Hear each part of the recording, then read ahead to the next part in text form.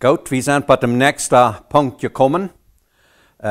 Ik wil gleich in je Hebräer 6, vers 1 bij 2, wat we hier zo dit am Bild haben, wil ik gleich zum Anfang von te reden. Ik werde lesen hier, dat sagt, darum wollen wir die Lehre vom Anfang christlichen Lebens jetzt lassen und zur Vollkommenheit fahren, nicht abermals grundlegen von Buße der toten Werke, vom Glauben an Gott, von der Taufe, von der Lehre, vom Händeauflegen, von der Totenauferstehung und vom ewigen Gericht.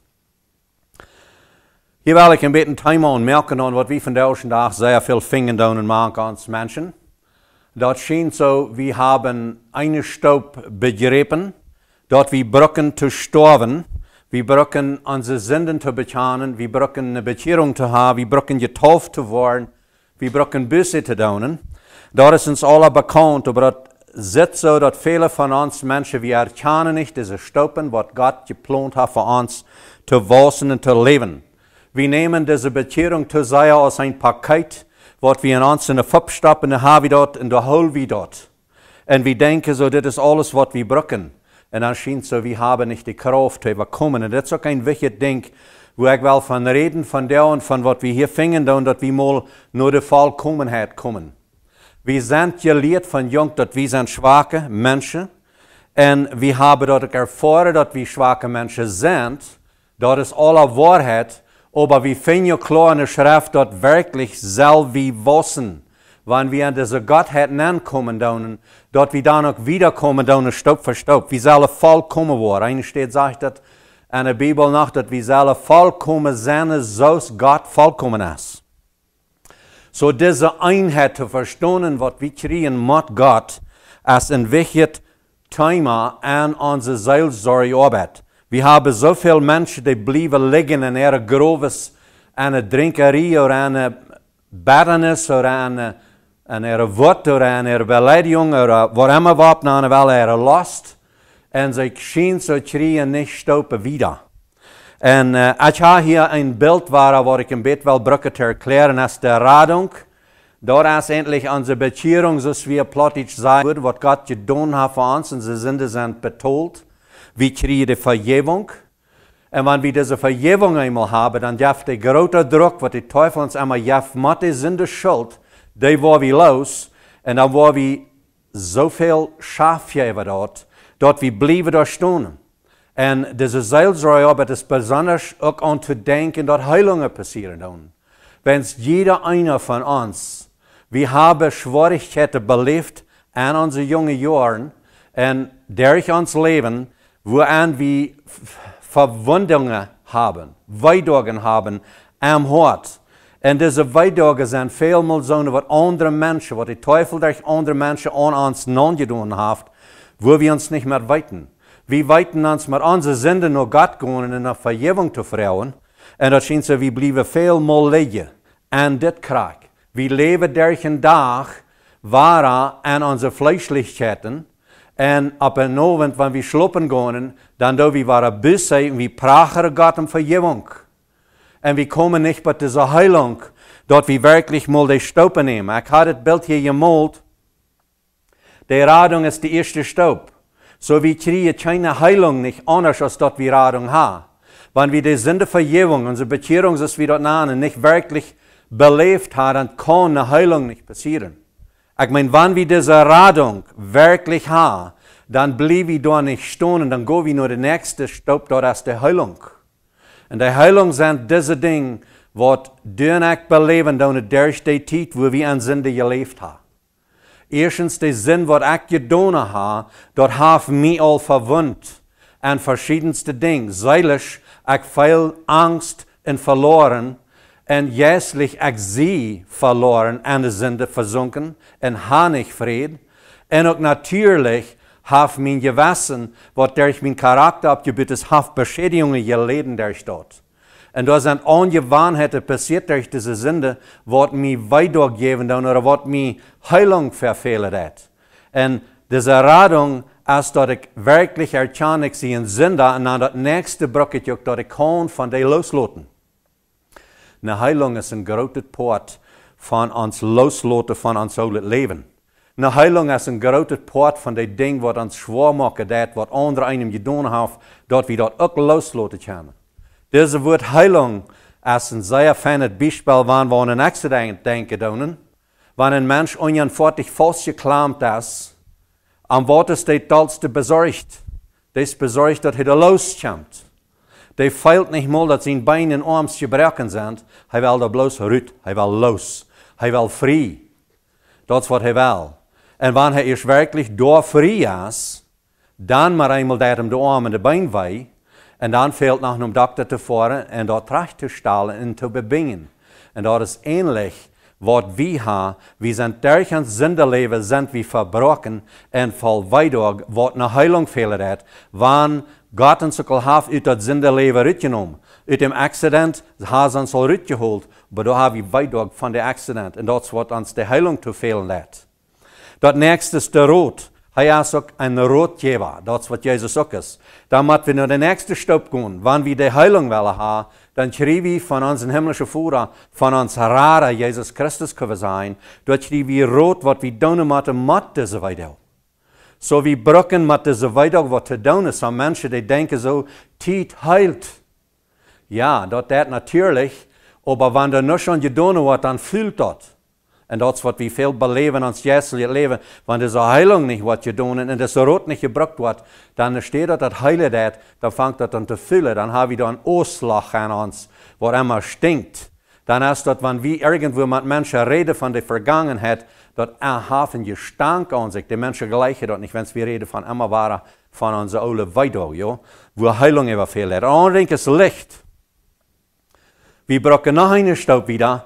Wir brauchen diesen Rot, wo wir diese Heilung kriegen. Dann brauchen wir auch Licht, dass wir sein können, was Leben ist. Wenn wir auch unsere Sünde Vergebung haben, wir brauchen danach Licht, dass wir erkennen, wo wir gehen, was wirklich Leben ist, was wirklich Dinge sind, womit wir wiederkommen. So ist es hier in Hebräer sagt, dass wir alle nicht bloß einmal ohne liegen, wir sollen mal anfangen, verweg zu gehen, zu der Vollkommenheit zu kommen. Gott hat einen Plan für uns. Trägt nur die Berufung, was wir haben in dieser Klasse. Dort wir wirklich unsere Berufung finden, was Gott für uns hat. Und dort ist das ewige Leben. Dort ist das Himmelreich, als das ich bin. Und wenn wir das sein können, wir sehen, dass wir einen Körper haben, und wir sehen, dass wir eine Säule haben, und wir sehen, dass wir einen Geist haben. Das haben wir sehen durch das Licht, was Gott gegeben hat. Er sagt, wenn wir im Licht wandeln, so ist er im Licht ist, dann haben wir Gemeinschaft. Und das ist ein großer Part von dem Himmelreich, ist diese Gemeinschaft mit Gott. Dort wir die wahre Fällig kriegen. Und wenn wir diese Gemeinschaft kriegen, dann ist das Tag. Und dann erkennen wir uns Haar. Wir nehmen Jesus aus mein Haar an. Was meint das mein Haar? Er ist mein Wirt. Er ist mein Arbeitgeber. Und weißt du was? Das Haar kriegen wir durch den Heiligen Geist. Das Heilige Geist, was durch diese wahre Geburt an uns kommt, mit dieser Erkenntnis von dieser Heilung, rot Licht, bottom Haar, der leitet uns in alle Wahrheit. Und dem können wir nur folgen. Wir können horchen nach dem. Wir können checken nach dem. Und wir können feilen nach dem. Hier sind diese Gefühle allwahre. Wenn wir wirklich an Glauben, diese Radung, Heilung, roten Licht haben, dann feilen wir die Leitung von dem Heiligen Geist. Dann reden wir von, ich feil dort klar, dort Gott will was von mir. Und die Stoppe go ich noch. Paulus hat geschrieben, dass der Geist hat ihm eine Vision gegeben, er soll dort und dort hinfahren, so dass das Geist von der auch noch schaffen. Und das braucht wir zu erkennen, dass wir seilen können und helfen mit das, dass die wiederkommen. Und weißt du was, dann haben wir ans himmlische Vater als Leiter. Wir haben diesen Heiligen Geist, der ist, was uns an alle Wahrheit leiden wird. Das ist nur die Vollkommenheit zu kommen. Wir denken, wenn wir reden von dieser Vollkommenheit, ich weiß doch wohl noch mal so ein feiner Christ sein aus Jan Ola Preja wie, ja. Das hat nichts mit diesem menschlichen Mut zu tun. Das hat mit dem Mut, was Jesus Christus uns gegeben hat, durch die Radung, Heilung, Rot, Licht, und aus dem Haar, aus dem Leider zu haben. Dass wir nur die Vollkommenheit gehen tun, du hast unsere Troubles hängen geblieben. Ich sage, wenn wir in die Leitung gehen, dann hat der Teufel nicht mehr Zeit, an uns zu schaffen. Wenn wir merken dort, wenn der dich bei ist, wir können im Namen Jesus dem Gebeten zu verloten, wir können verweg gehen. Und hier sind all diese einzelnen Kämpfe, die da ankommen. We gaan naar het nächste beeld, wat ik hier heb. En ik wil lezen 1 Petrus kapitel 4, vers 7 zum Anfang. Da sagt all jene Sorge schmied op aan, wens hij zorgt voor ons. So 1 Petrus 4, 7 is een zeer fijne vers, wat we ook gebruiken. Hier heb ik een beetje een beeldje gemaakt om erklären, wat ik zijn doe en deze ding krijg en deze Seelsorge arbeid.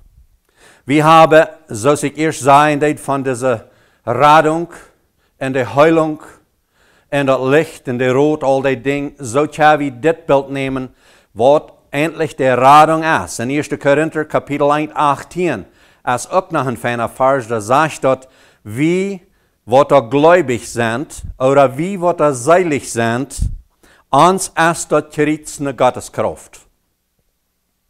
Aber die wir nicht gläubig sind, denen ist das eine Torheit, denen ist das eine Dummheit, von der Christus zu reden.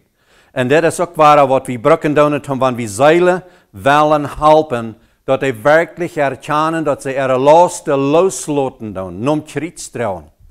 Some Menschen fingen sich bloß gar nicht trage, sie haben ihre Sünde alle bekannt, aber sie sind noch ständig an sich nicht wird feilen. Sie sind noch ständig an Bleidsinn für Menschen. Sie können noch nicht Zeugnisse geben, wenn sie flattert sein.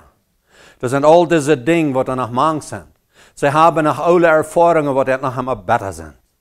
Sie haben noch immer Dinge, zum Beispiel, dass wir gestorben in einer Familie und sie denken an ein Begräbnis, dann sind sie ganz festgenommen. Sie können nicht mögen, wenn sie verlassen mit sich. In 1. Petrus, da sagt es, weil ich gerade lesen, dass wir sollen unsere Sorge auf dem Haar schmieden. Und so ist das unsere Last, die wir da losfahren. Hast du noch ein Schuldgefühl an die? Nachdem, dass du alles bekannt hast, und so fing wie so viele Seele, die da wirklich noch bedreckt sind, die sind Depression haben, die sind eine Bedrängnisbahnen und sie feilen immer noch ein Schuldgefühl. Und sie haben alles bekannt. Some Menschen bekennen nochmal und noch einmal. Sie wollen mal das Schuldgefühl los sein. Und hier braucht wir auch zu erkennen, dass diese Schuldgefühle, die wir haben, sind noch eine teuflische alte Macht, die in uns Hort ist, was uns von erst noch nicht losgelassen ist. Wir haben das alle bekannt, aber am Hort ist es nicht passiert. Und hier ist korrekt diese wahre Geburt, wenn ich dort erklären würde, was wir Menschen nicht helfen tun, die tun die Sünde bekennen, das habe ich natürlich verstanden, dass ich mit am Licht komme und ich mit meine Sünde bekennen. Aber wo kann ich das Schuldgefühl im Hort mal loswerden von all die Sünde, die ich getan habe? So ich brauche die Vergebung von Gott anzunehmen als ein Geschenk von Gott. Also brauche ich auch eine Vergebung zu mir selbst, dass ich das Schuldgefühl mal beim Christus liegen lasse. Dass ich erkennen kann, ich als Mensch, wo niemals die Schuld losworden, anders als ich da im Glauben Christus traue. So ich das Bild hier gemalt habe. Dieser hier, der hat seinen Sack da aufgeladen beim Christus und checkt nachher und dankt Gott für seine Gnade, was er hat. Und nicht bloß dort, er verrät sich, dass er wirklich in diesem Glauben mal diese Schuldgefühl kann loswerden. Seine Bedrängnis. Und deshalb, der hat mit dem Sack der Hand, so ist es in 1. Petrus sagt, werfet, schmied deine Sorge auf dem Haar. Lot er los, so du kannst nicht in der Hand leihen und dann war anpacken und mitnehmen. Das wird viel von uns Menschen versicken. So ist das hier ohne ist. Der trägt seine Last mit. Der geht da beim Christus vorbei. Und das ist so eine, was er viel mal, wenn um Christus gehen, alle und war am Pracher auf für all seine Sünden, die er getan hat. Aber er nimmt dem Sack immer, war er schon trägt ab. Hier ist ein deepes Geheimnis, dass wir wirklich diese Dinge am Glauben passieren lassen, dort annehmen und Aktion nehmen dann ab dort. Wir machen Action ab uns Glauben, dass die Leute da und ich gehe im Frieden wieder. Hier sind so Dinge als Schuldgefühl, was sehr viel in Betracht kommt. Und noch ein sehr wichtiges Ding, was wir finden, ist die Angst. Dort ein Mensch seine Angst kann loslassen. Wir finden in 1. Johannes Kapitel 4, Vers 18. Dort ist ein feiner Vers, da sagt er, dass die Angst ist nicht in der Leib.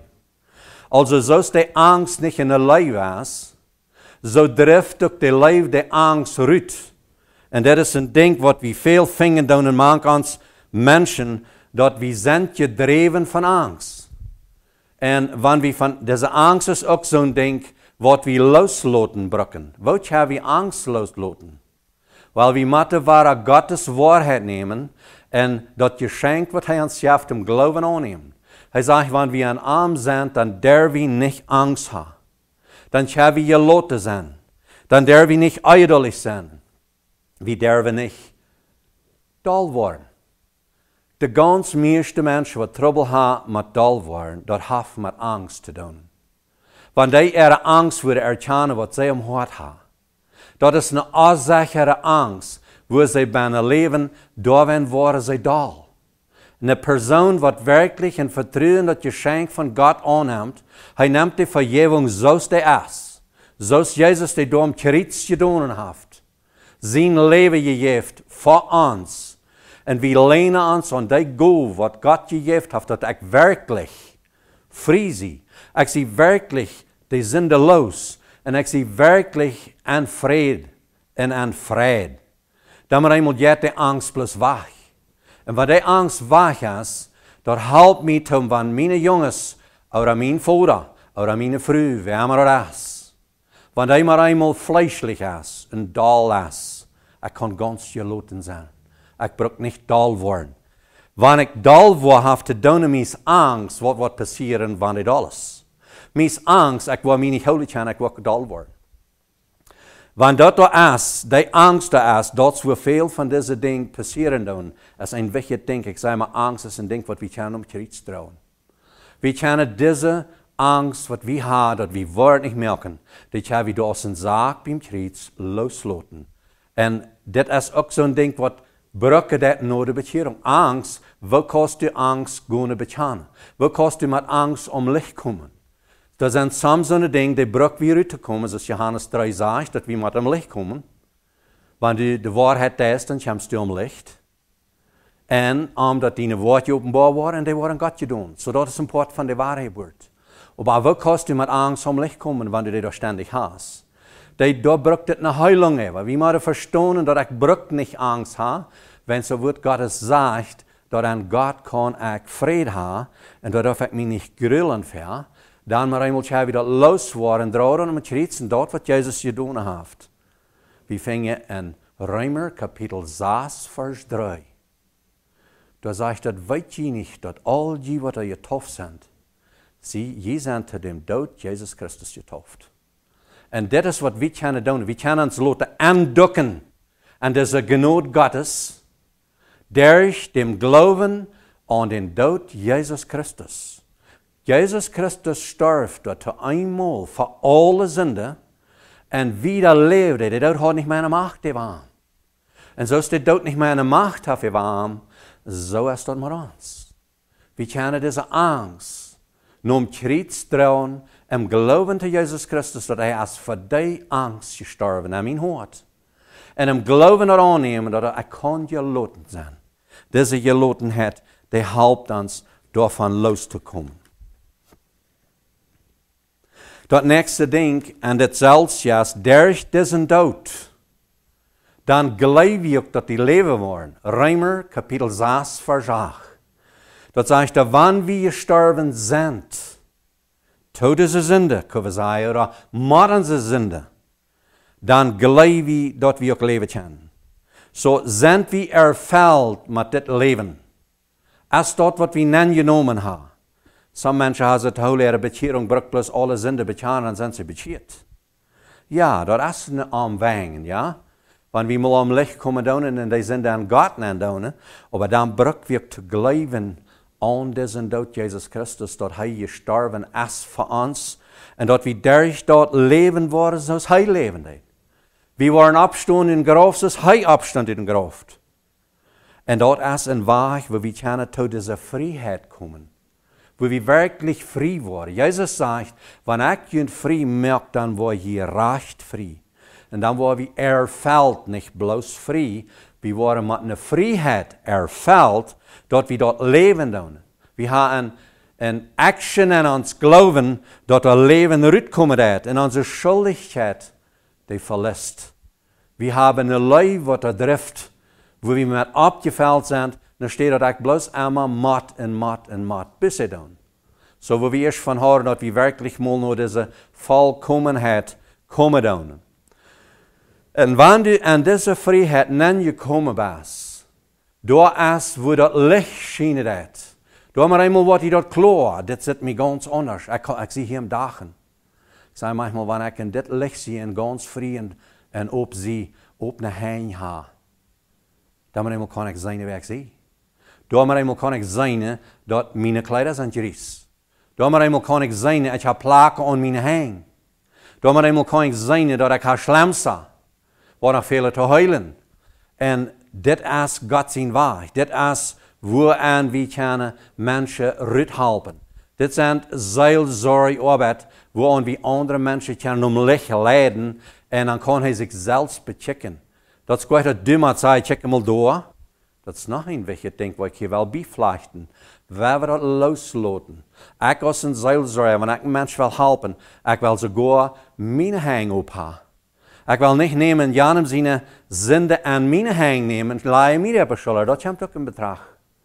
Du brukst die niet aan die hang nemen. Du kan hem bloos wijzen, waar hij kan handhouden. Dat is wat veelmaal de trouble is ook in deze tijd. Soms Seelsorger, ik zal dat niet Seelsorger aan, maar sommige mensen, die nemen voor zeker Janem zijn zinde op zich te nemen. En dan draaien zij zich met daarom. En dat is niet God zijn plan. We kunnen bloos die mensen om Christus te leiden. En niet mal am leiden, we kunnen bloos wijzen, check mal door dat Christus. Check mal dat zijn man, de ook staat dat. Schmied die zaak verlost, mal door om Christus gaan en ha op naar heen.